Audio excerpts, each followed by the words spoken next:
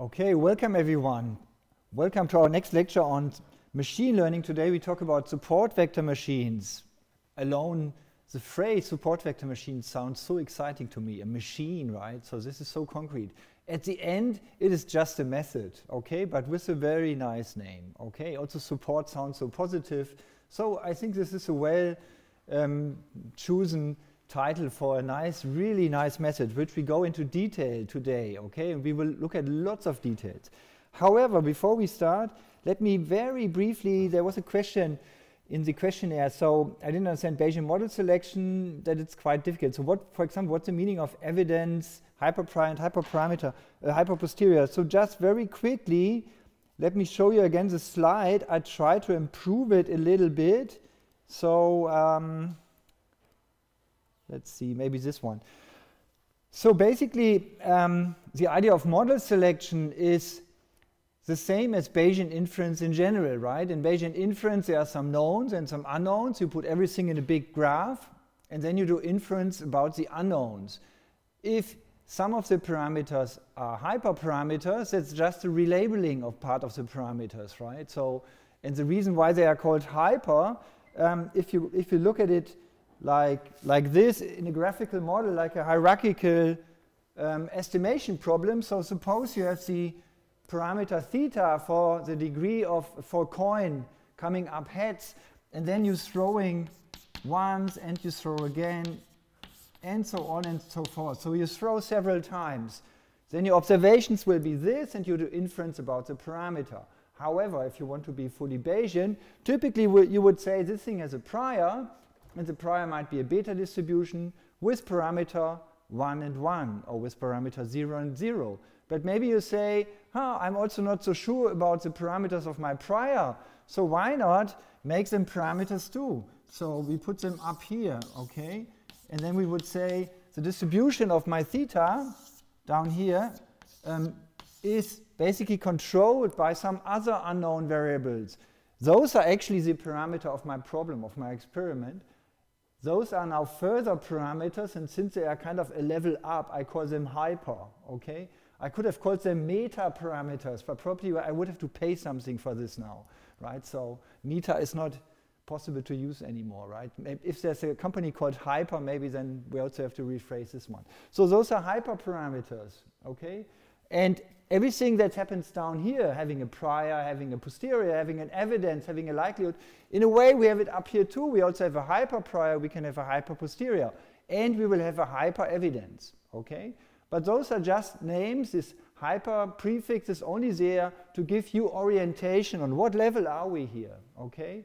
And of course, oh, but I'm not so sure about A and B, right? So I should get hyper, right? So I should come up with even further stuff up here, right? Some parameters that would describe that one. And then I would have a hyper prior and a hyper evidence and so on and so forth.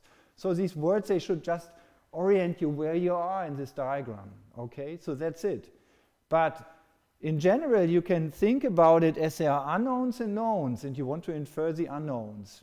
That's it, okay? But by having this hyper structure, this kind of hierarchy of things, kind of you can sort the stuff. So you first might infer these ones, and then you do that one. Or you do maximum likelihood up here, and then you do Bayesian inference down here, and you are having these empirical Bayes, for example, that I showed you last time. So don't get confused by these things. Now, what about this model?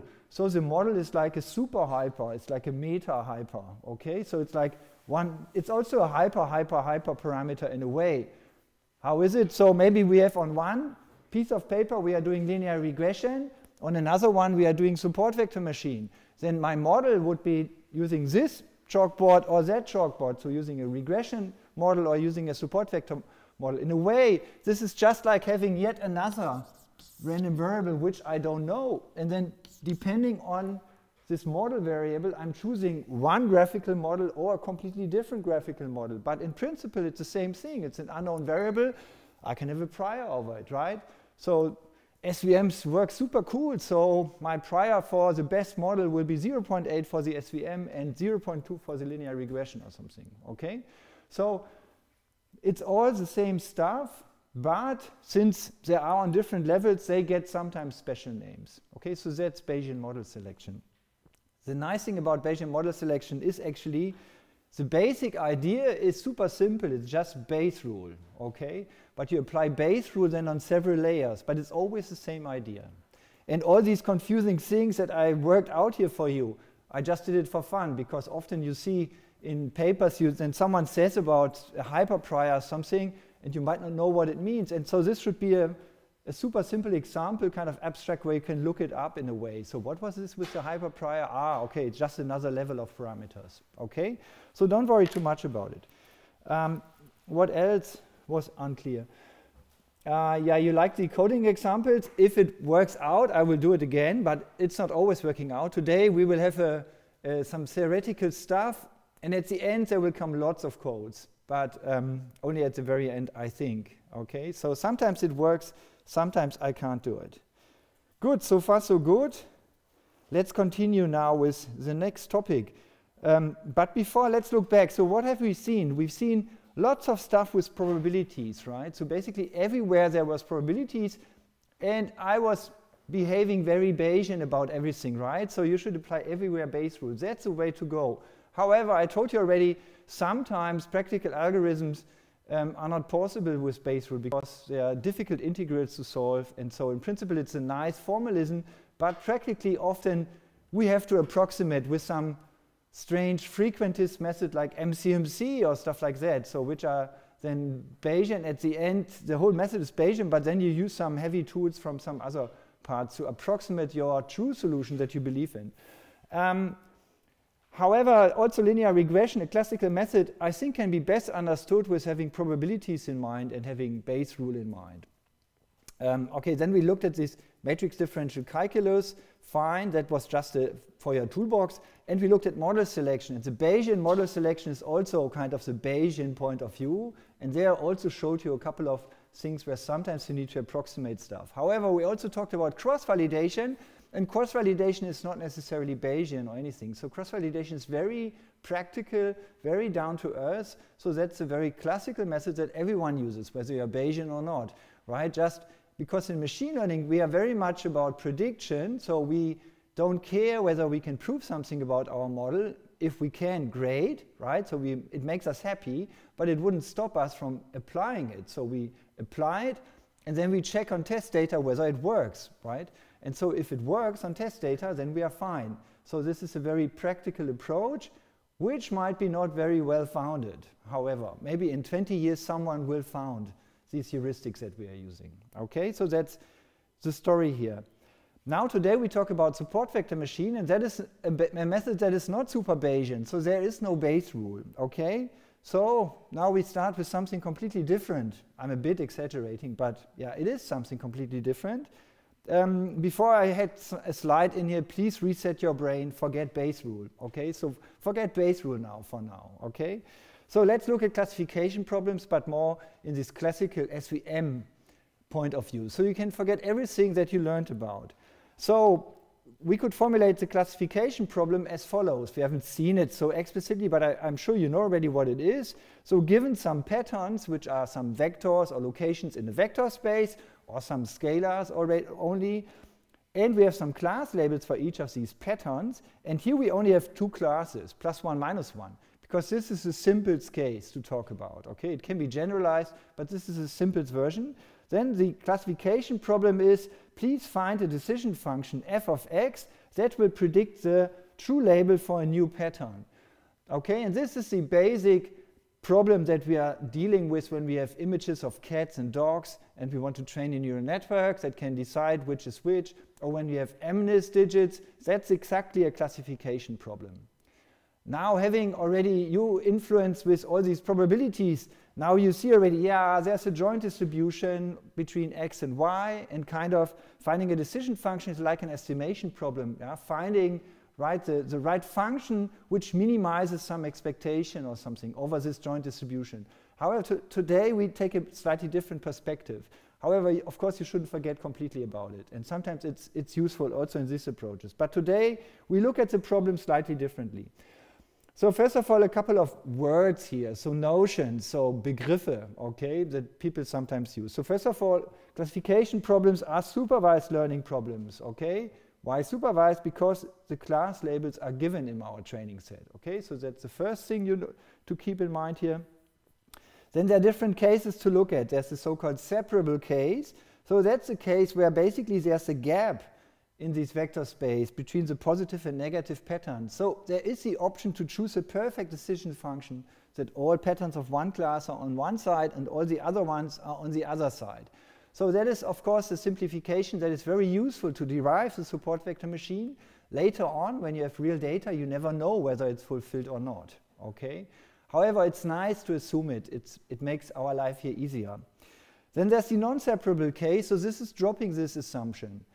And the plan for the support vector machine will be first to derive the separable case, and then once we've done that, we will generalize it for the non-separable. Then the next one is the linear case. So the linear case is now orthogonal to the other separation between separable and non-separable. The linear case is just saying the true decision function is the linear function. Okay, so that's another notion. And then there's the nonlinear case where the true decision function is the nonlinear function. And maybe now, after talking so much abstractly, let me give you an example on the board. Let me get some chalk. So suppose now our location space is basically, this is the space of all the x's, the blackboard, okay? And so I can put a plus here for my class +1, and I would put a minus here for the class -1, okay? Then this is already classification problem. So the data is given by the locations and by the label. The label is shown as the sign that I'm drawing here. This is now a separable problem because there's a gap between the two classes. Now, if you want to make this mathematically precise, what separability really means, we would need our joint distribution, and we must ensure that between the two classes there's an area where the density of x is 0, okay, where we never hit a point. So that would make it mathematically super safe. However, let's forget about it, let's keep it more intuitively. So if there's a gap, it's separable. It could be that we have problems where it might be clear that there's kind of a classifier that could split these data here into two classes. However, the classes are kind of overlapping, right? Because it's noise. So maybe one cluster has been generated by a Gaussian distribution, the other one with a Gaussian distribution where the mean is a little bit shifted, but sometimes we are unlucky and we get another minus over here, or maybe a plus over there.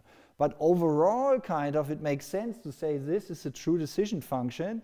However, sometimes we are wrong because the classes are overlapping. Okay, so this is a non-separable case. This is a separable case. Now, what about the nonlinear setup? So in the nonlinear setup, can you still, by the way, can you see what I'm, yeah, you can still see it. So I can draw up to here. So what about a nonlinear setup? A nonlinear setup would be an image like this, for example, right? I have one cluster of points which is inside, and I have another cluster of points, cluster, which is outside. Now here's a perfect separation, would be like this circular line here, okay? Separating the inside from the outside. In principle, yes, why not? Right? Every outlier problem can be seen like a classification problem, right? Having the data that we want is class 1 and the data we don't want is class -1, okay? So that is an example of a nonlinear setup, okay? So it is really this intuitive stuff here. Good, so those are the different cases we look at. Then, so there's a classification problem. Then there are also classifiers. So what are classifiers? Classifiers are methods, algorithms, yeah, that solve classification problems. And there are linear classifiers. They try to learn a linear decision function, and there are nonlinear classifiers that try to learn a nonlinear decision function, okay? And that's kind of separate from the basic setup here, so you can choose either. So for example, even if you have a linear problem, of course you could choose a nonlinear classifier, right? I mean, you can learn a nonlinear function. Maybe it specializes to a linear one through regularization or whatever. So we will talk about support vector machines in 3 parts. So first we will talk about the linearly case, the linearly separable case. Yeah, so that is nice and simple. Then we generalize that solution to the linearly non-separable case, so still trying to find a linear solution, but for the non-separable case, and then we will look at the nonlinear case. As a preview, the nonlinear case will be the kernel trick, okay, that you might have heard of. So the kernel trick is a trick to non-linearize, okay, hard to say, a linear method to a nonlinear situation, okay? So you have a method that is linear, then you use these kernel tricks, and then you have a nonlinear method, okay? So that's quite fancy and received a lot of attention. However, today we will focus on that one, the linearly separable case. So let's have a look at it. So we assume that our patterns are linearly separable. So far so good. The slides again are just very verbose, okay, writing everything out for you. So little preview, we will introduce today the linear support vector machine, which is a supervised learning method, okay? Basically what it does, it cuts the space of pattern into two parts. Okay, so far so good, that's what we definitely want. However, how does it do it? It does it by choosing the unique maximum margin hyperplane, okay? So hyperplanes on the board are just planes or just lines. Hyperplane is again hyper, there's no company yet that it's called, well, there must be a company called Hyper already. Anyway, so a hyperplane on a 2D space is a line, a hyperplane in a 3D space is a plane, right? And in principle, a hyperplane in a high dimensional space also cuts the high dimensional space into two pieces, okay? That's basically it. So, and this is achieved by solving a so-called constraint optimization problem. So an optimization problem is a function you want to minimize or maximize, and a constrained one is one where you have side conditions, okay? So, and it has this weird form. We minimize the norm of some vector w, okay, with a side condition that certain inequalities should be greater or equal than 1. So the basic idea here is these equalities, as we will see, they will ensure that we are correctly classifying all the data, yeah, and the first part is ensuring that we are maximizing the margin, okay? And this is what we are going to derive. So, by the way, intuitively, margin is like the gap between the data. So let me give you also another example on the board why maximizing the margin might be a good idea. So let's see how I can erase this.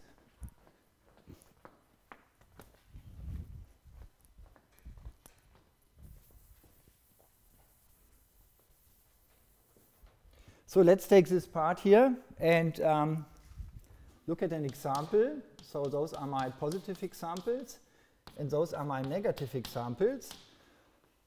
Now they are linearly separable. Yeah, in principle, I can draw a lot of lines between them, and they separate the solution perfectly, right? The plus examples on one side, the minus examples on the other side. Here's another solution. Here's another solution. Okay, is there one of them that you would prefer? Yes, probably the one that is like going like vertically between it, because it's kind of having large gaps to all the neighbors. This one here kind of, yeah, it's kind of close to the example. So if now there's a little bit of noise on the data, we might make mistakes.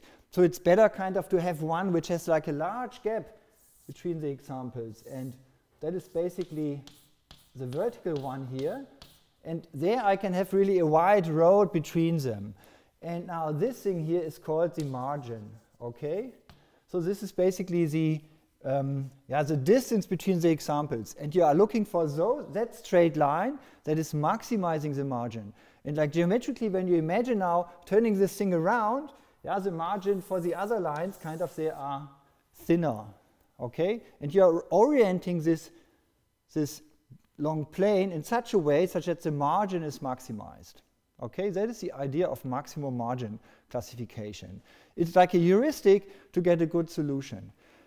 Surprisingly, this maximum margin idea can be formulated like this. So, by the way, I will derive it in detail, but why might it now be nice to have something like that? Because then you can go to your numerics guys, okay, and they have Fortran software for it, or some other optimization software. They know how to solve these problems. They go to competitions. It's like horse racing, where they let their different algorithms run on these problems here with gigantically large matrices, And then you will have a leaderboard, who's the fastest, who can solve it the fastest. So they really like these problems, and they really have worked it out how to do it. So we reduce our problem, our classification problem, to an optimization problem, which is super popular in the numerics community, okay? That's great. Then we can use their method and do machine learning, okay?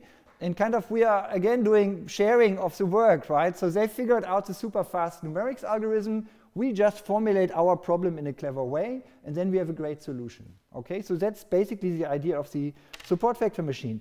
So let's see how we can derive this problem here, okay? So how can we derive it? So how maximizing the margin can be formulated as a constraint optimization problem, okay? So that's what's coming next. So first of all, let's introduce a lot of words now. So first of all, what is a hyperplane? So a hyperplane now here is mathematically given by a pair of a vector w and some offset b, okay? So now how does this define a hyperplane? Basically the hyperplane is given by this equation. You calculate the inner product of the w with some example x plus b, and if it's equal to 0, then the set of points x defines the hyperplane, okay? So that's it. So let me maybe show you on the board. So this is something you should really try. By the way, this is just another notation. This with the sharp bracket here, the angle bracket. That's just a notation. I think physicists like it. They like to write inner products between two vectors like that. I like to write inner products like the W transpose X version. But this is exactly the same as that one. Okay. So. Now, why is that a plane? So, in principle, this is now linear algebra, right? So, suppose you have a vector w, and you have another vector. Let's make it shorter. So, this is x, yeah? Then, this w defines a plane, yeah? That's what we learned. So, what plane does it define? It defines a plane which is like orthogonal to this vector. Why do we do it so complicated? Why not just define the plane like this? Because in 3D, for example, yeah, I could also define a plane with one vector by saying all vectors that are orthogonal to Z1 are defining the plane. And that generalizes also to higher dimensions. So in principle, I only need a single vector to describe a hyperplane. Okay, so that's very elegant. Maybe on the board, it would have been possible to describe this line with this vector w, but it's more convenient to use this plane or line orthogonal to this one. So now, how can I kind of see whether the x is on the left on the right-hand side of this plane? I just project it down onto this vector w, okay? And then I need to measure the length over here. And if it's a positive number, then I'm on the right-hand side. If it's a negative number, it's the other one. So let's look at it a little bit more detailed. So what about this point here? So how can I calculate it? I write down the formula for you. So it is basically projecting, taking the inner product of x with my weight vector w. This is giving me this length over here. So this is w transpose times x. So this is a real number. Yeah? So this is really measuring in centimeters, for example, the length from here to here, if I put a ruler. Now, how do I get this vector, which is the projection of x onto w, just by multiplying this with the vector w? Of course, this assumes that the vector w has length 1. Okay? If it doesn't have length 1, so the vector w can have an arbitrary length, then the whole thing might not be like that. So I first need to ensure that the w is normalized. And so this can be done by basically dividing by the norm of w. Okay? And this is just simple linear algebra stuff. I mean, it's not that simple, but it is kind of simple. I think or do I have to take the square root here? Maybe I have to use the square root over there. Let's check that. So how can I normalize a vector? So normalized vector should have w times w being equal to 1, right? That's the squared norm of the w. And luckily, if the squared norm of the w is equal to 1, then also the square root of the norm is equal to 1. So the length is equal to 1. So if I have an arbitrary vector, and I divide by the square root of w transpose w, yeah, and I take the inner product with itself,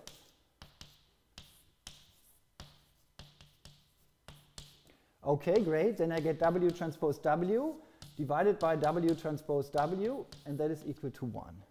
Okay? So dividing by the square root of W transpose W is normalizing the whole thing. Okay? Great. By the way, taking square root and having vectors on the board, isn't it dangerous, kind of, right? What is the square root of a vector? I don't know. I didn't use it. I only use the square root for scalars. This thing is a scalar. Otherwise, I wouldn't have written it with the square root. By the way, this divided by sign, isn't it only defined for scalars? Yeah, I use it in a mixed fashion. So for the bottom part, I always have a scalar. So it's just the scaling of the vector on top. Okay, so you always have to be careful with notation. Good, so far so good. So that is a way to project a vector onto here. But let's be very careful. There are two W's, right? So there's one over here, and then there's one down there. So I can also rewrite the whole stuff like this, W transpose X divided by W transpose times W. Okay, so this thing here is a scalar. Yeah, that's kind of calculating the right factor that I need to put in front of the W to get exactly this point over there. Okay? Okay, so what if I have a point on the other side? If I do the same operation, I will get a negative number, right? For the projection here, for this projection. So W transpose X divided by square root of WT. That is in centimeters the length from here to here. And if I'm on the other side, then I will get a negative number. Okay, that's just something you can try around with.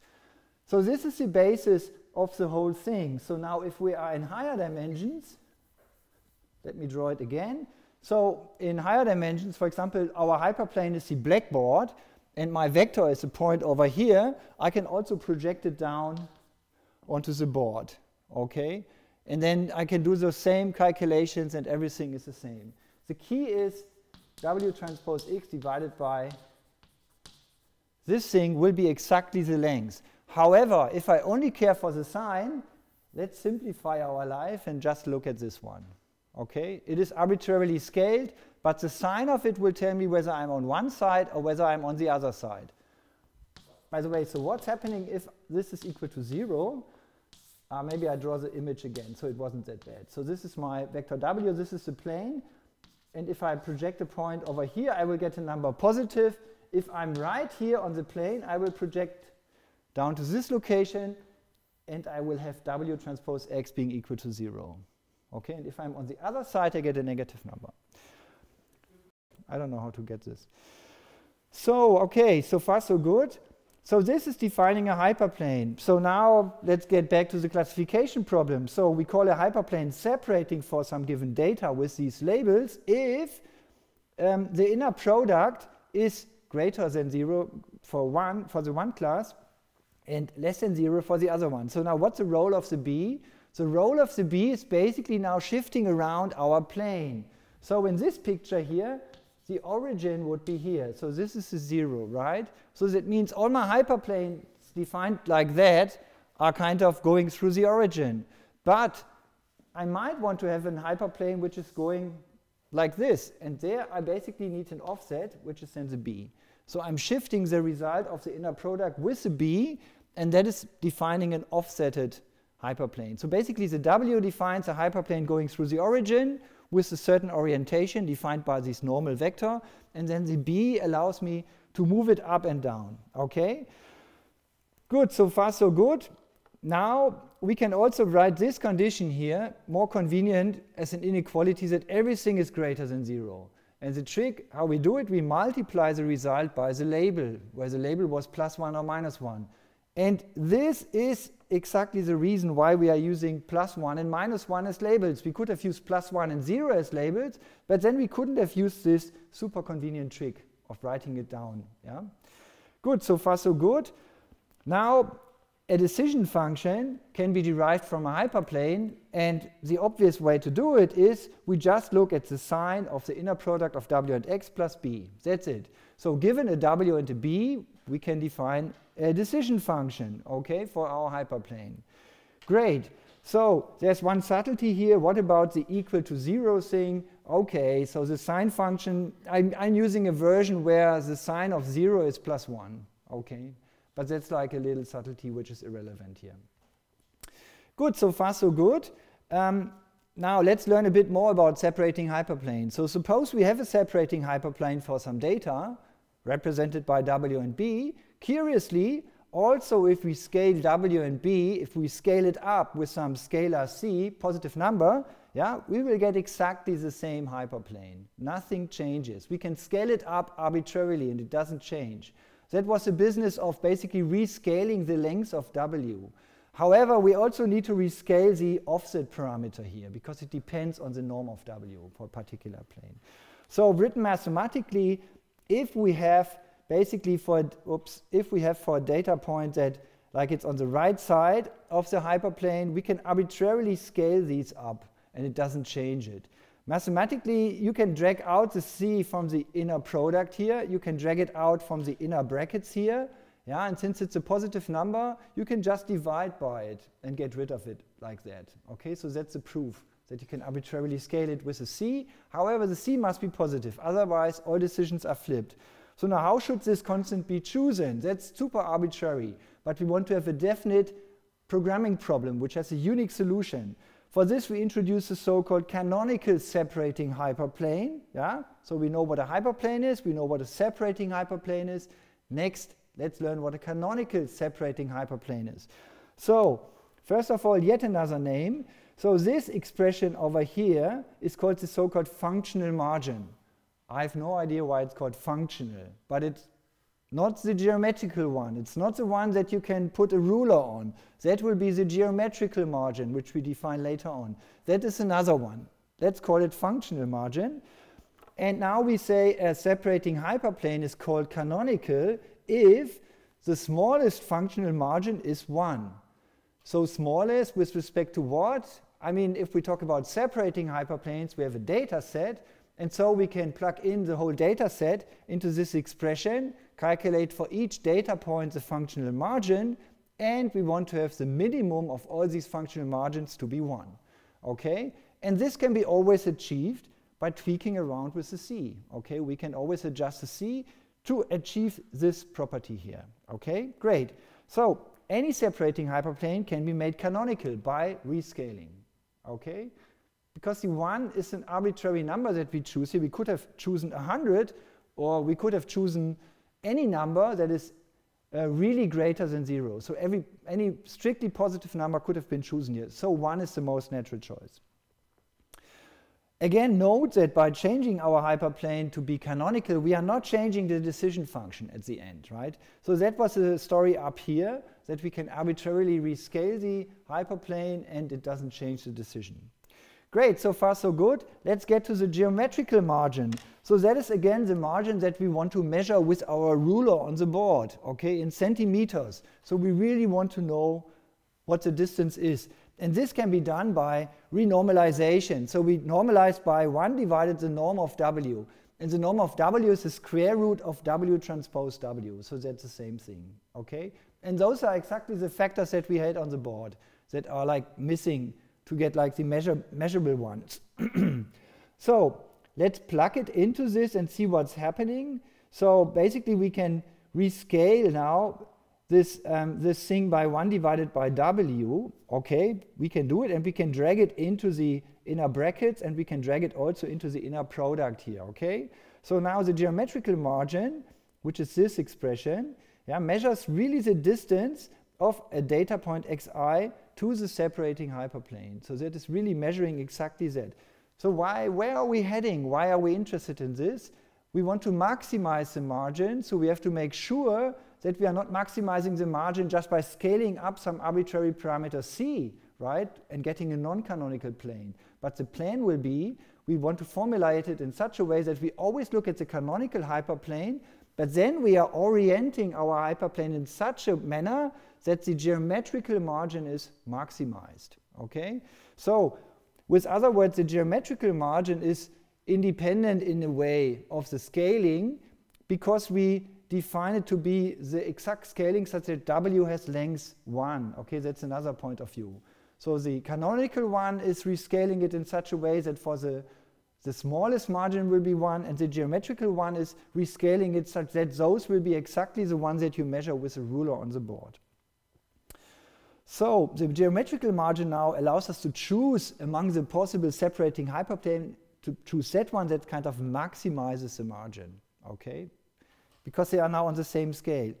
So furthermore now we define what is the margin of a canonical separating hyperplane. Yeah, you know what a hyperplane is, you know what separating means, you know what canonical means. So it is basically the minimal geometrical margin. Okay, so the minimum over all data points of this geometrical margin.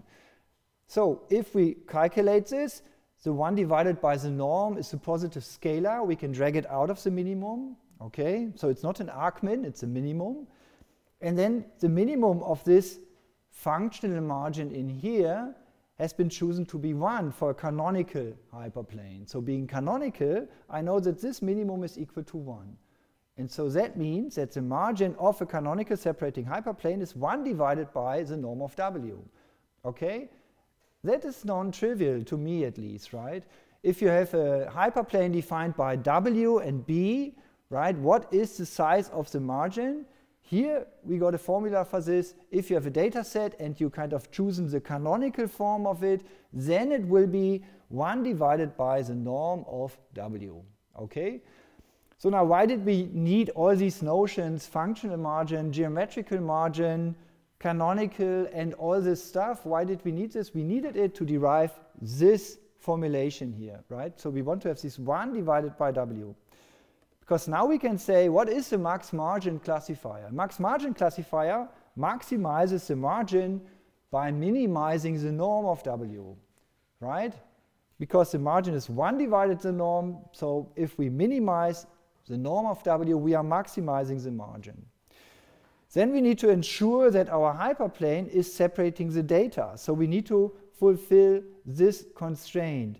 And we have this greater or equal to 1, where the 1 is now ensuring that we are looking for the canonical hyperplane. Okay? So this can be now written as a constraint optimization problem. So we minimize the norm of W, and we minimize it in 2 variables, in W and B. However, the B does not appear in here. The P only appears in the constraints. So the constraints say all data has to be classified correctly, yeah? And the functional margin should be, the smallest possible value should be 1. So now you might ask, so are we really achieving the smallest possible value? Let's think about it. We are minimizing the norm of W, so we are trying to make W as short as possible, yeah? At the same time, the inner product of W with some other number should be greater or equal to 1. So that basically means this constraint in here is kind of trying to increase the W in such a way that we are greater or equal than 1. So the constraint tries to increase the W to fulfill all constraints, while the function that we are minimizing is minimizing the norm. So somehow this minimization is pushing, yeah, the margin right at the 1, at least for some of the data points. Okay? So this inequality kind of ensures that for all data points we are at least 1, yeah? And suppose all of them are greater or equal than 10, great, then we can reduce our W further, because that would make our objective function happy, right? Yeah, right? Suppose you have a W which kind of has this, this expression down here, not greater or equal to 1, but greater or equal to 10, okay? Then we could make our optimization problem more happy, yeah, by minimizing the W even further and pushing, downscaling the W and the B so that we are not greater or equal than 10, but greater or equal than 1, okay? So that's the clever combination of a minimization in W and having inequality constraints in that direction kind of will lead to a nice solution here. Now the question, of course, is, can we replace this 1 by some other number? Yeah? And as I said, the 1 is connected to being canonical. In principle, it can be any number, yeah? And it will just rescale our W up a bit if we would put another number in here. However, it should not be 0. Okay? And what's happening if it's 0, you will see in some exercise. Okay? I can also tell you approximately. I mean, if it can be 0, kind of we can let the w go to 0 as well, right? I mean, and then there's no point for the whole thing, right? Making everything 0, w being equal to 0, b being equal to 0, of course, all constraints are fulfilled, and this function that we want to minimize is super happy, right? Because it's 0 as well. So having here a 0 is not possible, but having here 10 to the minus 14, that would be possible, okay? By the way, this one is basically ensuring that there is some margin at all, right? Since this is a functional margin to both sides. Good, so far so good. That's already the answer to some exercises. We derived some optimization problem, yeah, maximize the margin while ensuring proper separation. Again, we are talking about the separable case, so this should be possible. Okay, so there's no problem with it to find a solution. There must be a solution because we are looking at the linearly separable case. This thing is called the primal problem, and if you see the word primal, there must be somewhere also the word dual. Okay, so there's a primal problem and there's also a dual problem. So the dual problem is one way to solve this optimization problem. However, there are also direct ways. So you can directly plug this problem into optimization software, and I think that will be yet another exercise for you to do, okay? However, I show you how to plug the dual problem into an optimizer, and then you just have to do the same thing. So we can derive the so-called dual problem, which I already mentioned now, but what is it? The dual problem is another optimization problem, which might be easier to solve. But when you solve the dual problem, you also solve the primal problem, okay? So that's basically it. And how can we get the dual problem? We get it with the method of Lagrange multiplier, okay? I don't know whether you have heard about it. So people who took a numerics class, they know about it maybe, hopefully, right? People who didn't, they don't know it. They maybe thought only minimizing some function without side condition is already fun, but it's more fun to have side conditions, right? Then you have more complicated problems, and you can use this method of Lagrange multiplier. That is a quite sophisticated method, which I repeat for you, or I give you a short introduction in 10 minutes. So there are many details you might not understand, but I give you the gist of it. Hopefully enough, right, to do the exercises, and enough for you to decide whether you want to look up the Wikipedia page on it, okay?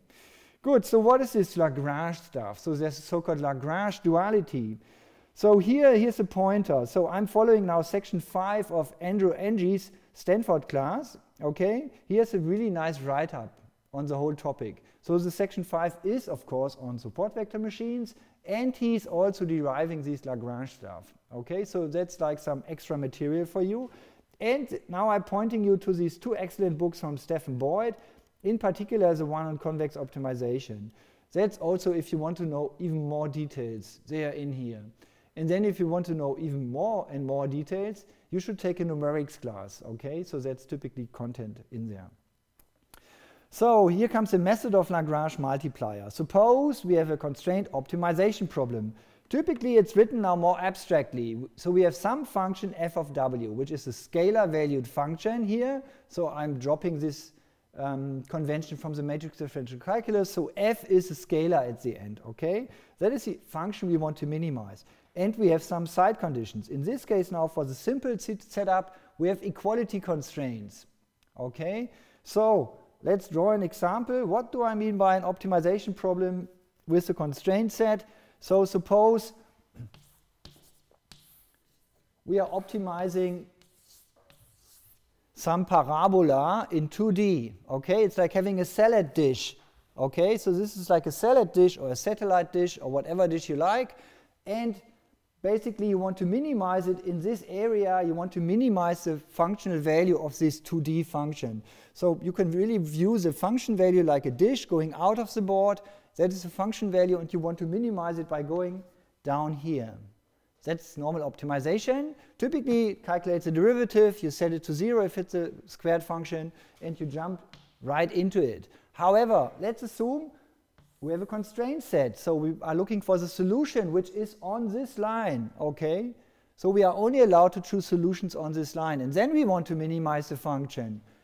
By visual inspection, we see it must be that point over here, right? Because the isolines kind of, they tell us, So cross as many isolines as possible, but stay on the line over here. And this is right this location. Okay, and this is what constraint optimization is about. However, there are more complicated things. So maybe this is the function you want to minimize. And this is the function that is telling you your constraint sets, right? Of course, it's much harder. Now, this is a nonlinear constraint, and this is a linear constraint. So you see, for the linear constraint, under certain conditions of my function, its convexity, it is very nice to optimize, and I get a good solution. Here, it's kind of unclear. So this will be the optimum, but I don't know, maybe there's another wiggle like this. And so it's very hard to compare all these solutions in high-dimensional spaces. Okay, so if the constraint sets gets too complicated, the whole thing gets too complicated. So this is constraint optimization. Again, here broken down to a super simple case. So the hi of w is calculating some function, for example, a linear function in w, yeah, and that should be equal to 0. Okay, this is a possible. You could, for example, have a linear constraint by saying matrix times w plus offset should be equal to 0. So that would define like a linear constraint set.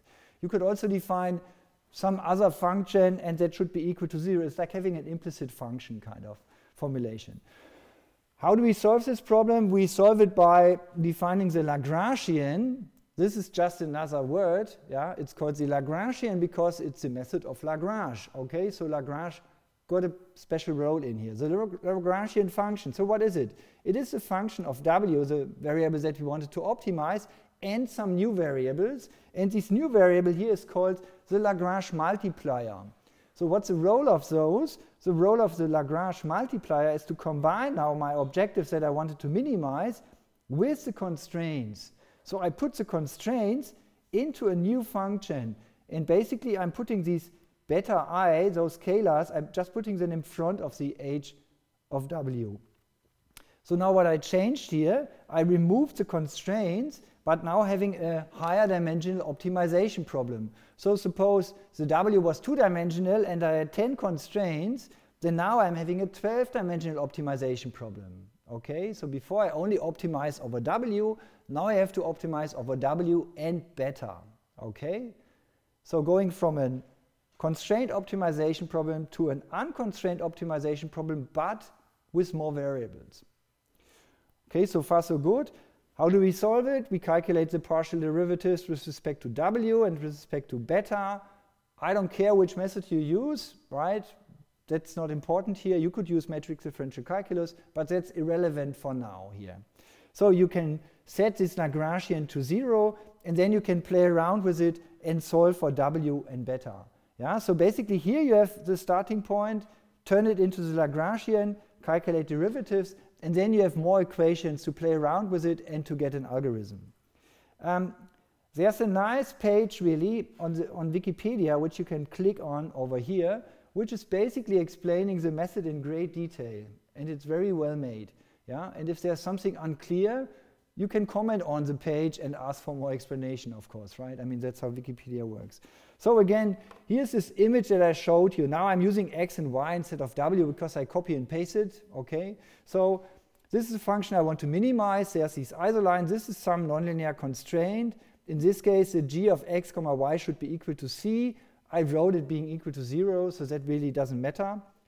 In general, you would write down the Lagrangian like that, and then you calculate the derivatives of that one, so basically the gradient with respect to x and y.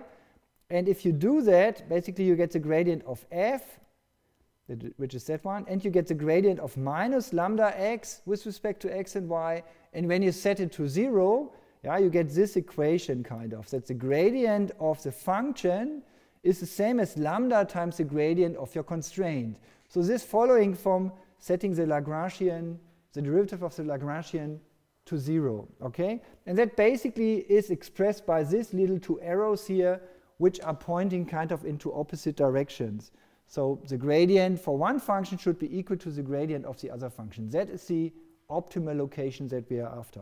And then one can do more stuff and derive more things that then basically we can show that at this point the constraint will be fulfilled, right? But there are some steps missing in between here. What you should take from this is just by combining these expressions from the constraint optimization problem into one function and then going on calculating with it, kind of you can get a solution that fulfills the constraints.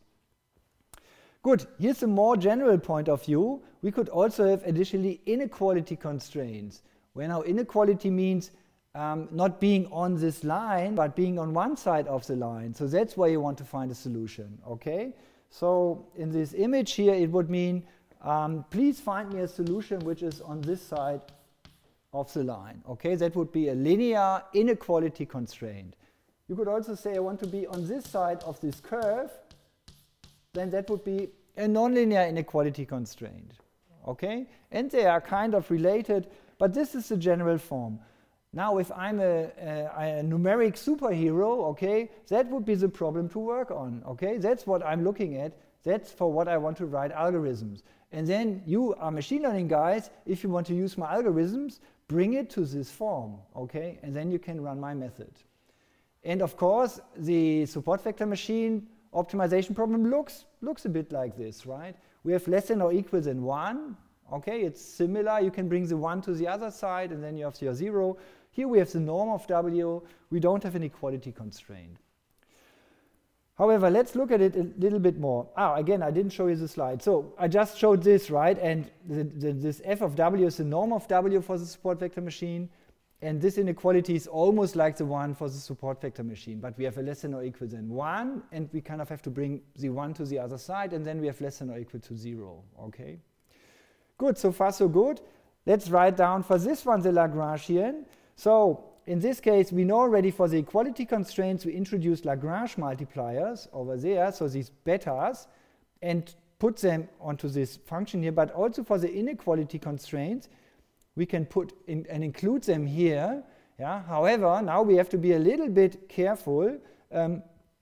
We get another side condition that the alpha I are greater than 0. And that has something to do, greater or equal than 0, that has something to do that those are inequality constraints, okay? So now the question is always, this is less than or equal than 0. Why do it that way? If you would put a greater or equal to 0, then this constraint for the alpha would be the other way around. So we want to have for the variables that we are optimizing with simple constraints. That's why we need to formulate our inequality constraint up here a little bit weird with the less than or equal, okay? But it's just one or the other. Okay, and basically now one can also go through the theory and one can show that the Lagrange method also works for inequality constraints. Now, more names. The W is called the so-called primal variable, or with other words, that is the variable we are optimizing in the primal formulation. And the alpha and beta are called the dual variables, or with other words, those will be the variables we are optimizing over in the dual problem, okay? Curiously, when we solve for the alpha and beta in the dual problem, we get a solution, and we can calculate also the solution for the primal problem, and vice versa, if we fulfill certain properties. So, the Lagrangian is a function of all of them, okay? So, first of all, we can define the primal problem here to be a problem that is minimizing the W of this function here. So we are maximizing out the Lagrangian with alpha and beta, and we get the so-called primal problem here. For every W, we have a problem here that is formulated as a maximization itself. So the inner function is the maximum, which we assume we know. Okay, and if we maximize the result here in W, or if we minimize it, this is the primal problem. And we can also write the same thing down the other way around, and we get the dual problem. But let's look at it a bit more precisely. So the Lagrangian allows us to formulate two optimization problems. One is first maximizing with respect to the dual variables, and the other one is first maximize with respect to the primal variables. Okay? Now, what is the relationship between these problems? For this, again, let's look at the unconstrained problem here. So let's write out the Lagrangian for this primal setup. Yeah, it will be this expression just plugged in. And let's think about it, what we get when we maximize in alpha and beta. So suppose that, that all constraints are fulfilled. Okay, so let's assume that the equality constraint is fulfilled, so it's equal to 0, that means that this summation is equal to 0. Okay? Let's also assume that the inequality is also fulfilled. That means here we have lots of negative numbers. So now how can we but we have lots of negative numbers, so how can we maximize this expression in terms of alpha by setting alpha to 0? Because if we have another alpha, alpha equals to 5, we would sum up here some large negative numbers, and we wouldn't maximize it. So if the constraint for a particular w is fulfilled, the inequality constraint, the best choice for the alpha will be to set alpha to 0. Okay? So that means if these constraints, the primal constraints, are fulfilled, then this maximum over here is exactly the function that I want to minimize, my f of w, because the term at the end is 0, and this term will be 0 because we have to choose our alphas in such a way that they are 0. Otherwise, we haven't maximized this expression. Okay? So now we can write down the unconstrained problem and define the so-called primal value. So minimizing now this expression with respect to w, okay, this is called the so-called primal value. Okay? So in principle, having kind of an expression for this maximization of the Lagrangian, suppose we have a closed form solution for every w, yeah, then suddenly now we have an unconstrained problem for w. Okay? So this is the idea here. We write it as a Lagrangian. We take the derivative with respect to alpha and beta. We plug in the solutions into this and hope that the alpha and beta disappear. And when they do disappear, then this maximum has a closed solution, and we have an unconstrained problem in w. Okay? And the solution of that one is called the so-called primal value. However, often it's very difficult to get an expression for this theta p, and we cannot solve it. So sometimes we want to look at the dual problem, and the dual problem is changing the roles. So kind of I'm trying to minimize my Lagrangian with respect to w, yeah, write down the derivative for fixed alpha and betas, and then plug in the solutions and hope for the best that the w disappears. And as we will see, this is what will happen when we apply to the support vector machine. Okay? So similarly, then we can define the dual value, which is basically now the solution that we get when we maximize this expression over alpha and beta. Okay, so in general, one can prove now, and this is going to the theory, that basically this primal dual value is less than or equal than the primal value. So there are some variables like the primal variables, maybe w, and some others, which are the alphas and betas in some other space. And in one space, we are kind of maximizing or minimizing, okay, in the w space. Yeah? And in the other space, we are minimizing. So we get a saddle point. That's where we want to be. And under certain condition, maximizing the other one of them, and then minimizing the second one leads to the same point. Okay? But in general, we have here an inequality, and the distance between them is called the duality gap. Now comes our additional assumptions. If our functions f, g, and h are convex, and the h is even affine, so affine meaning it's a linear function with some offset, okay? Convex basically means it's like a nice function which has a local optimum, okay? So it's a function that kind of has a nice bowl shape, okay? So that's convexity basically. In that case, one can show that the duality gap is 0, okay? That basically it doesn't matter whether I solve the dual problem or whether I solve the primal problem, okay? Furthermore, we call such a solution is called then feasible if there exists like a solution for both of them. Then the whole problem is called feasible. And we have some additional conditions that are then fulfilled.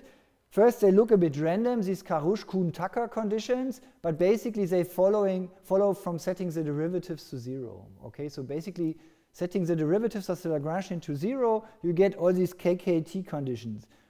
We don't talk about it very much. We only need that one, that kind of at the optimal point, alpha star times g of w star will be equal to 0. So that is the condition that we need at the end. Anyway, so here's a short summary. It might have confused you, these details, and maybe you really need to read the Wikipedia page, or maybe I should read it myself next time as well. So we have the so-called primal problem, which has a particular form, and then we can define an unconstrained primal problem if we are lucky, right? However, this theta sub p is a maximization over the alpha and beta. And if I have a closed form solution for that, I will have an unconstrained primal problem. Similarly, I can do the same thing for the dual variables, but I have additional side condition over here. So either we solve the primal problem with our solver, or we solve the dual problem. Now, what is the difference between those two? So it's about the dimensionality. So the W might be a variable which is 10-dimensional, and we have 1,000 data points, which means we have 1,000 constraints. So you can choose whether you want to solve a problem with 10-dimensional variables and 1,000 constraints, or the dual, where now alpha is 1,000-dimensional, right? For every constraint you get a single Lagrange multiplier. However, the W kind of magically disappears, and you only have very simple side conditions, just positivity, which might be much simpler than the complicated ones over here. And basically you can pick each of them. For the support vector machine, it turns out in the linearly separable case, you can solve the primal directly. You can also solve the dual problem. However, for the nonlinear support vector machine, we will see that the dual problem is the one that you want to solve. That's why we now continue and derive the dual problem. So back to the SVM. Let's apply it, and then you see how it works. So how can we now derive a dual problem? I first show you. So instead of having this minimization problem in W and B, I will derive on the board for you the dual problem, which is this one, and that's now a problem in alpha, where the alpha is a vector that has as many entries as there were constraints in the original problem. So the number of constraints in the original problem was the number of data points. So the alpha will be, if I have 1,000 data points, it will be 1,000 dimensional. How does the optimization problem look like? So it's just some expression in alpha. So this is a linear function in alpha. And here I'm having a squared function, a polynomial, a squared polynomial in alpha, okay? And the yi and yj and this inner product of these data points, they are just all given, right? I can pre-compute them once, and then I have an optimization problem in alpha. However, here's no W left. What constraints do I have? I have the positivity for the alphas. They are coming from this being inequalities in the primal, and I have some equality constraint which looks like that. Okay? So now how do we derive it? So we need to set up the Lagrangian, which is written up here. So the Lagrangian has the term minimize the norm of W is in here, and then I get here a minus sign, and the minus sign is from repositioning basically the constraint. So let's look at it. So basically this is the constraint. If this is less than or equal to 0, yeah, it's the same as the constraint that I had before. Okay, maybe that's the first thing I show you. So what do I have? What kind of constraints?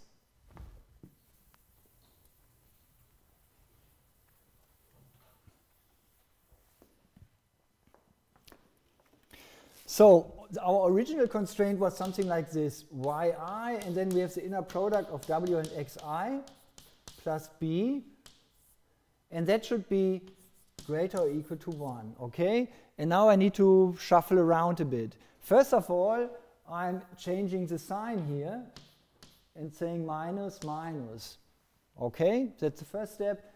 Then I'm moving the 1 to the other side, so I'm having 1 minus, and then I'm having this equality form that I really wanted. Okay, so let's look back how I wrote it down here.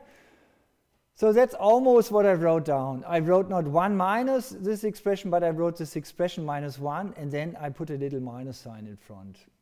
Okay, so that's how I got the Lagrangian. Now let's take the derivative of this with respect to w and with respect to b. Okay, let's see whether we can do it. So first of all, the derivative of the norm, which is just w transpose times w, it will be just w. Okay, so the 2 will generate us a factor of 2, which is cancelling against the 1/2. So that is just w. what about the rest here? So if I take the derivative with respect to w, maybe, do you want to see it in detail, or are you happy with it? Maybe there is at least one person that wants to see it in detail. So let's do it. So basically, and we can use matrix differential calculus, right? Why not? So I'm putting a d in front of the L of w, comma, b, comma, alpha, which is a d of a half norm of w, which I now write like that. Okay? Yes, still correct.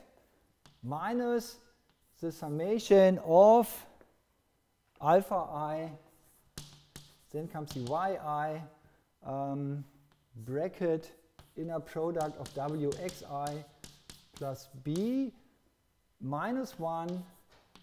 This was my constraint, and that is multiplied with the alpha I, and I sum up over all of those. Okay, great. So this is what I want, and another bracket close for the d. So let's do this. So the d of a half w blah, it's product rule, right? dw transpose times w and w transpose times dw. Turn it around, and it will be w transpose times dw. Okay? And the a half cancels against this, that I have two terms. Then I have a d in front of the summation. I can drag it in. And then I have it in front of this expression. So let's do that. So summation over the I, alpha I, and then I have d of yi w xi plus b minus 1. And I can drag it into the first summand and the second summand. For the second summand, it's a constant, so it's gone. D of this one is 0. I can drag out the y. So let's do it by erasing. So I get a yi here. Then I have a d in front of this expression. Again, a summation. Now I'm interested in the derivative of this one, of the w. So this one is constant, so it's gone. And I can drag in the d inside that one and get this one as the derivative. Okay, so basically it's, let me do it by erasing, okay? So dragging it into this expression now gives me an xi transposed dw. Okay, so that's it basically. And I can do the same thing for the b. And for the b, I will get, by the way, let's put the brackets like that now. I can drag it out the w. For taking the derivative with respect to b, the first term cancels out, so it's dl. It will be just the minus summation over I, alpha I, yi, and then I have the db. Okay, so here now we can read off the derivatives. Okay, everyone fine with that one? So basically, I'm having a d in front of this expression. There is no b, so it's 0, fine. So I'm having a d over here. I can drag it. The alpha I can drag out. I can take out the yi. Then I have a d in front of this expression. This one is constant with respect to b, and so I'm just remaining with the db over here. So this is my derivative with respect to b. This is my derivative over here. Okay, I can drag it further out. This is my derivative with respect to w. Okay? So hopefully this is what I wrote down. Yes, that's what I wrote down. So this is basically the derivative with respect to w. This is the derivative with respect to b. So I can equate this to 0, and I get an expression for w. Okay, so I get the expression that w is equal to this summation. And here I get some other weird constraint. How do I get to that one down here? Okay, more derivation. So let's do it.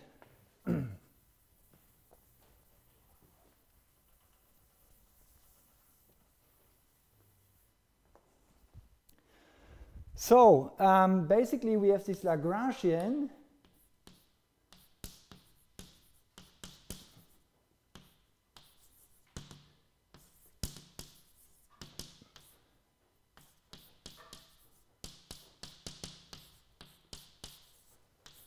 Let me use the other notation. I like the other one more, so let's use this one. This one, okay.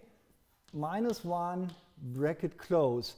And now let's plug in what we found out. We found out that the W is equal to the summation of the alpha I, yi, xi, right? That's what we found out. Let's plug this expression in for the W, okay?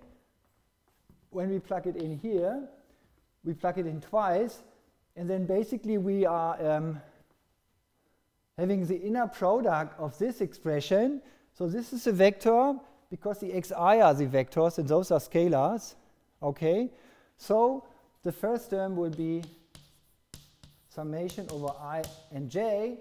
Then I have terms alpha I, alpha j, yi, yj, and I have the inner product of xi with xj.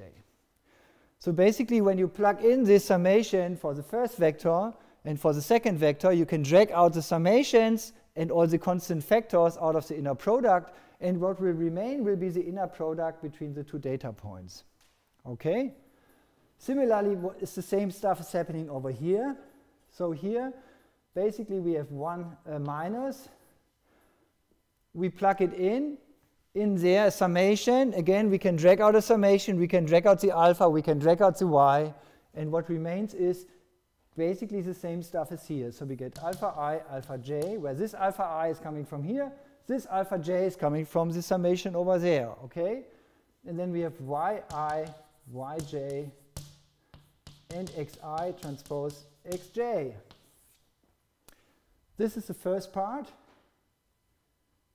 What about the b? So let's see what's happening there. How do we get rid of it? So we are still having this term minus the summation alpha I yi times b. Okay? And that term, how do I get rid of it? Or more precisely, -1. Right? Now it's getting a bit messy over there. So those were these terms up to here. Let's not forget about the last term. So that is summation over the I, alpha I, then I have yi times b, and I have the summation over the alpha I times -1. Okay, so plus summation over the alpha I. So this term here is equal to 0. Why? Because that was the second derivative over here. Okay? So that's how it disappears. So this thing is gone and the rest stays. That's our solution. Let's reshuffle it. So we have summation over the alpha I. Then we have the summation which has exactly the same sum, but we have a half minus 1. So we get minus a half of the summation of the alpha I, alpha j, yi, yj, xi, xj. And this is now the dual objective where I'm additionally having this constraint. Okay, that's how to derive it. So it's always a bit confusing because there are so many equations, and it's always a question, when do you need which one, right? And it was a bit surprising the moment when we plugged in that one. Okay. Good, so that's how we derived the dual. Now, why is it fantastic? Because we did the derivative with respect to w here and with respect to b, plugged in these conditions, and then w and b are gone. Okay? And that's very nice, because now the dual problem is not the maximum over a minimum, but it's just the maximum over some other function. Okay? So we found a closed form solution for this other function, which is good. So, brief summary, we have the primal formulation, which looks surprising at first, but we derived it with the functional margin and with all these notions at the beginning. And then we used some Lagrange magic to derive an equivalent problem. And now to solve the optimization problem, we can pick both. Typically, this one is picked because later on, the inner product here will be replaced by a kernel function and we have a nonlinear method. But this will be next time, okay? Today we will also solve that one because that's like the typical standard way to do it. So here's the linear support vector machine algorithm for the separable case. Given some training data, find an alpha that solves the dual problem here, and then we can use the alpha to formulate our decision function, right? We just plug in w being equal to the summation of the alpha I, yi, xi, and we get basically this as our solution. What's still missing is, how is the b calculated? Where do we get the b? How do we get from the alpha the b back? Okay? And that is what I will explain to you next. Now we need these KKT conditions from optimization. So don't worry too much about it. Those are conditions that follow from derivatives being equal to 0, approximately. Okay? So the KKT condition for this problem, when you write it down, will be that the constraint multiplied with its Lagrange multiplier is at the optimum equal to 0 for all I. This means now we can make a case distinction. So there are some alpha i's, okay, which are 0. In that case, this expression can be anything. Okay, those are not the interesting one, but then there are others, basically where alpha I is greater than 0. Yeah, those are the interesting ones, because then this expression here is exactly equal to 0. Otherwise, right, if alpha I is 5, then the second factor must be 0, which means that those are xi's where we hit basically the margin exactly, right? So where our offset function gives us exactly 1. Okay, so those are the xi's that lie exactly on the margin. And they get a special name. Those are the so-called support vectors. Yeah? And we will graphically see why that makes sense to call them like that. They are basically supporting the separating hyperplane. They are kind of defining where it is, these ones. Okay? And for convenience, let's call the set of indices of support vectors S. That just makes it now easier to calculate the B. So again, for the W, we have an expression. Yeah, we can just use this expression here. We have alphas, and then we can calculate it. Great. For the B, we need to transform this equation for our support vectors. Yeah, and if we transform it, basically saying that if this is equal to 1, it's the same as that the B is equal to 1 divided by y minus the inner product. Right? This is just solving this inner this part from here to there. If that is equal to 0 and you solve for b, you're getting exactly this equation here. Now the next step is that surprisingly for the yi, 1 divided by y is the same as y. Why? Because y is plus 1 or minus 1. Okay, so in that case, kind of it doesn't matter whether it's 1 divided or whether it's just the value itself. So the bi's here are defined to be yi minus the inner product. So just the offset. And they are approximately the same. However, in practice, we typically average them. So we take all support vectors, calculate the bi, and then we average them, and then we have our offset. So this is a bit more complicated here to get the offset b. Okay, the w is nice and simple, but for the b, we have to do some extra work here. Good. So far, so good. That was the theory.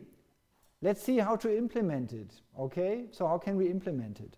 So let's implement the dual of the linear SVM. So we need to implement this optimization problem. How do we do it? We go to our numerics persons and ask for a quadratic programming solver. Okay, often they are super expensive. There are some commercial companies who are really good at this, and they sell them and they make lots of money, right? Because why are they useful? These kind of solvers are also used for crash tests, for example, where you have finite element methods. They are also written down as an optimization problem, where you have lots of little points and triangles for some car or something, and then you simulate a crash test, for example. And this can be done by these solvers. Okay, that's why they are so powerful and why they are commercially successful and you can make money with them. And what does this quadproc function solve? They're solving like a generic optimization problem which has a particular form. And so since it's a quadratic programming problem, it means that the objective function is a quadratic function. And that is written here now as like the product of a vector times a matrix times a vector. So that is a scalar, right? And that is a way kind of to write a polynomial of degree 2 for a vector valued variable. And then often it also has a linear term, right? So now if I want to translate this dual into this form, I now need to define what is Q and what is C. Okay, so that's what I now need to do. Similarly for the constraints are kind of generic. So we have some matrix times x less than or equal to a vector b. So that's a way to formulate inequality constraints. And often there's a second matrix for equality constraint and a second vector. And then typically these optimizers, they also allow you to define lower and upper bounds for the variables you're optimizing. Okay? So this is basically the signature of the function that you get from the numerics person. So let's translate it now. So basically we can rewrite it as a linear, as a quadratic program by kind of rewriting it in a vectorized manner. So we need to find some matrix Q, which is exactly this matrix. So where each row of x is a data point, and when you take the outer product and you multiply from the left and the right with the y, you are doing exactly the right thing to get this expression as a matrix. Okay? This is something that is non-obvious. Yeah, this is something you need to try on a piece of paper, that this thing is doing the right thing. However, intuitively, multiplying with the diagonal matrix from the right is rescaling the columns. Multiplying with the diagonal matrix from the left is rescaling the rows of a matrix. Okay, this is something that you need to figure out, and when you've done this, then you will see that that's exactly the operations that you need up here for this expression. Then note that we kind of removed the minus sign and wrote a plus sign. The reason being, here we maximize and here we minimize. Okay? That's a common mistake.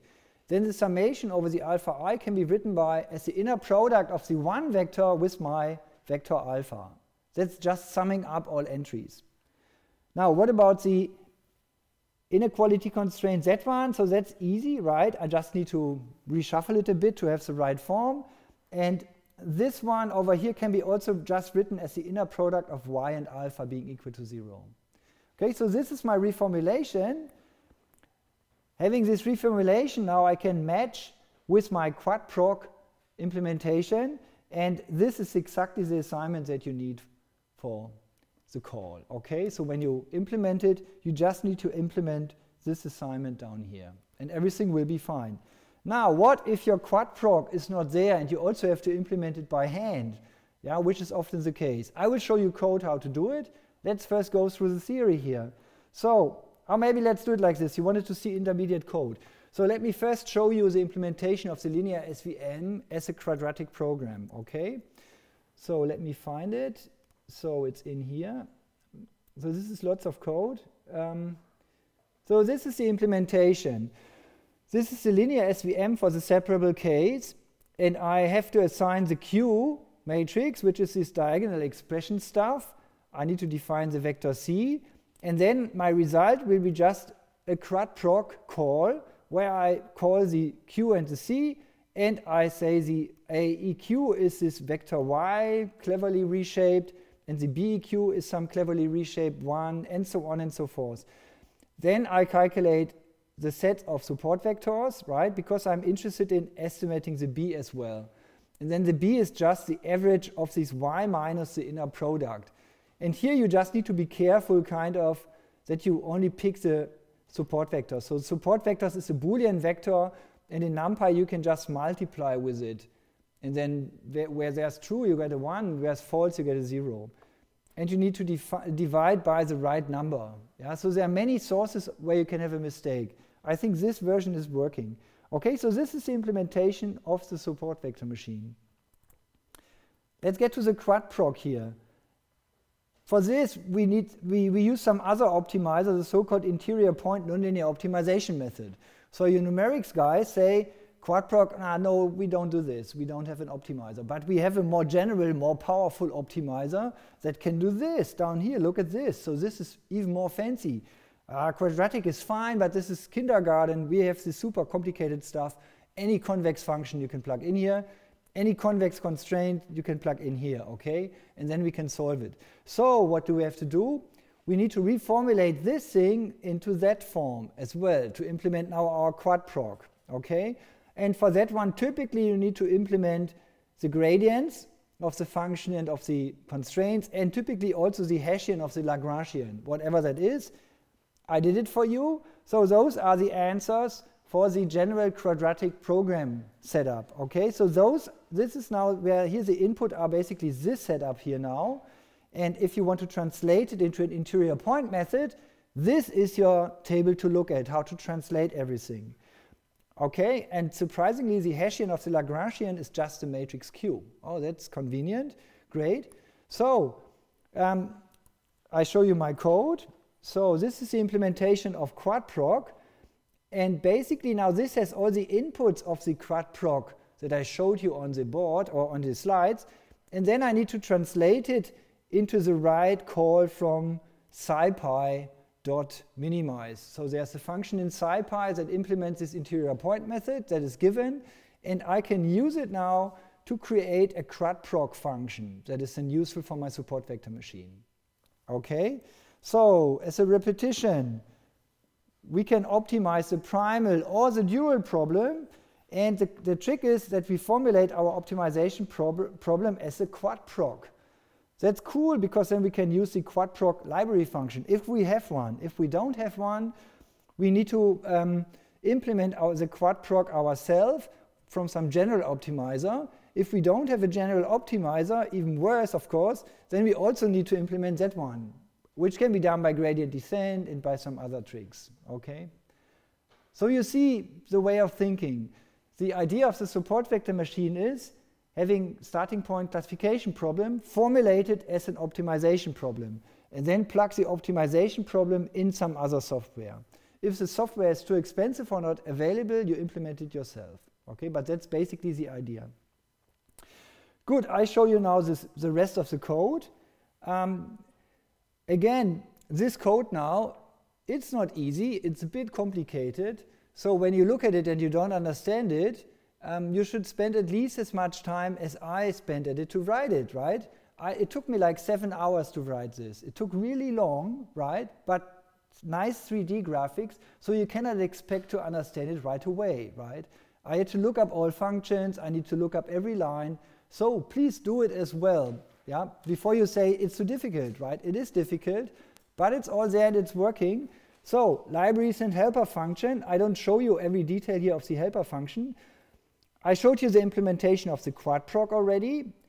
Always, you should have some test code, okay? So this is some test code where I run MATLAB, which has a quadproc implementation. I got a solution, and then I run my own implementation, and I get the same numbers, okay? So that's good, I can trust it. Okay, so quadproc, check, okay, it's done. And then comes the SVM for the separable case. I showed you the implementation already. I have some other function that can do the prediction here, which is just evaluating the inner product plus b and checking whether it's greater than 0. And I want to have the output as integers. Okay, that's just more convenient for the plotting. That's a prediction function. I can also calculate the accuracy, where I'm basically calculating here a Boolean vector, and then I'm calculating the mean over the Boolean vector, which is another NumPy feature. Then the true will be 1.0 and the false will be 0.0, okay? Good, let's use toy data, and let's first look at balanced data here.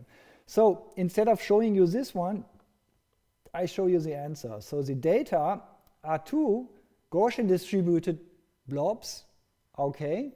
And then I run the support vector machine to get a W and a B, and I plot you here the planes. And part of the 7 hours was plotting the planes. But now they are here, and it's very generic. So you can just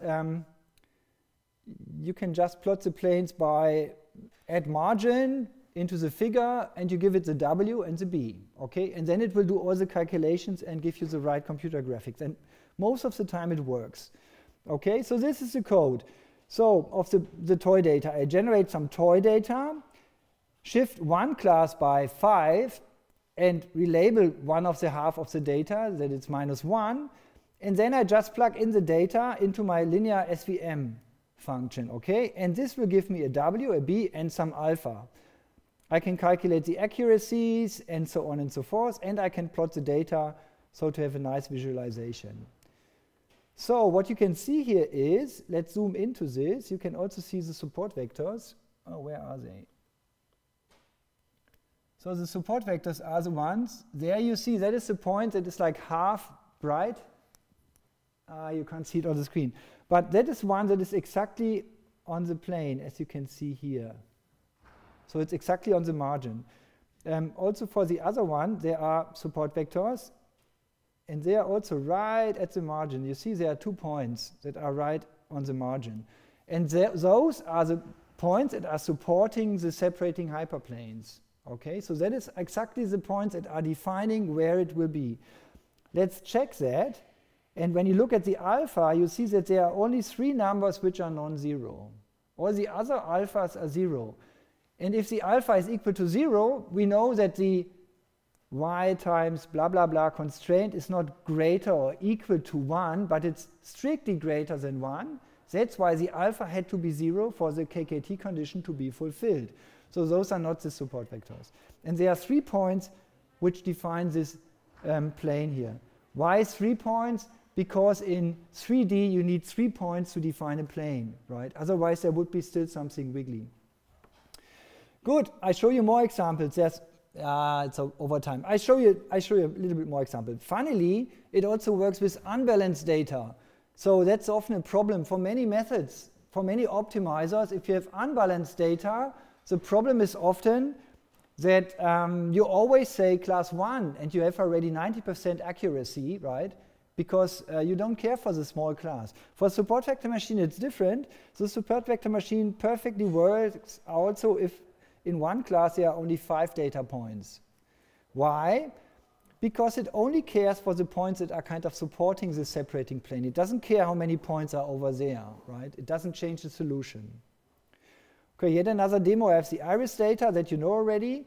So for the separable case, I merge the versicolor and the virginica, and I show you the solution for this cluster against the blue cluster. Okay? And again, you can run it, and you get like a nice separating hyperplane, which is just at the right location. Here you see 1 point. This one is the support vector Z1, and that one is also support vector. Okay, and of course that was the training set. I can also plot it for the test set, and that's the last thing I tell you. For the test set, it's curious. None of the blue points is touching the margin, right? Because the margin is defined on the training set. And even some of the points are like going over the margin on the other side. However, that's also cool, that's okay, can happen, right? Those are the points that I haven't seen before. Those are new points, and if there's noise on the data, of course, some of them will spill into the margin. Hopefully not over the separating hyperplane. Okay, and as a preview, next time we will look at the non-separating non-separating case. Then we will split the green and the red ones, and I show you what comes out. It also works, but it's kind of unclear what I really mean by margin here, right? So it's not so well defined here. So there I need some extra work, okay? And that's what we will look at next. So today we looked at the linearly separable case, and we derived it in every detail, maybe more detail than you wanted to know about it. I kind of gave you some fishy insights into the Lagrange multiplier, so that's a topic I'm also not super familiar with, but it's where this whole theory is based on, okay? And next time I will show you how to generalize it to the non-separable case, and ideally we will also start with the nonlinear case. Okay, thanks a lot for your attention, and I see you on Wednesday.